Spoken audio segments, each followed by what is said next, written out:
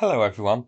So a video here of the Belarusian army showcasing their military might, including a D-30 Howitzer doing its best impression of a Russian soldier spotting a drone overhead. I'm guessing somebody told the D-30 that it may be sent over the border, and it made a run for it rather than risk getting a future induction into Howitzer's Hall of Fame.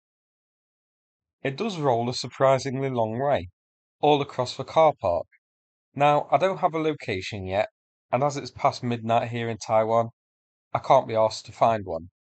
But what I can have a look at though, is that Belarus operates just 24 D-30 howitzers. And what makes this incident even funnier? All of the D-30s are operated by Belarus's special forces. So the clowns responsible for this D-30 legging it across the car park are supposed to be Belarus's elite. I suppose their special forces are special in the same way Special Officer Doofy was. But it's a pretty decent sign that things aren't going too well for Russia if he keeps sniffing around Belarus for help. So that's it for this video. A fun one here. One I hope you found interesting. If so, please click like and subscribe. I'd appreciate it. Thanks again, and take care everybody.